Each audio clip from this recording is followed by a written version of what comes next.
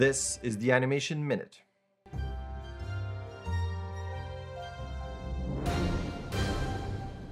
As always, it's our jobs here. You have a senior gameplay animator post. Icon Creative Studio has a bunch of positions, including animation director, lead CG animator, and many more. Here's a job posting for senior character animator. Steamroller Animation is also looking for animators and an animation supervisor. And if you're into 2D, Netflix is looking for 2D animators. Here's another job posting, this time for an animator position.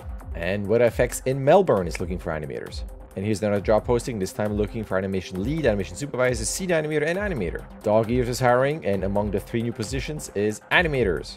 Yet another job posting, this time is for 3D animator / rigger. And that's it for job postings. Let's switch over to news and tips. Sean Kelly here has a tip about planning. Definitely check out that thread. I can't agree more. Cool new teaser for a Netflix show, and anything that survives Netflix, I'm all for it. And you have that teaser and stills from the show as well, looking super cute.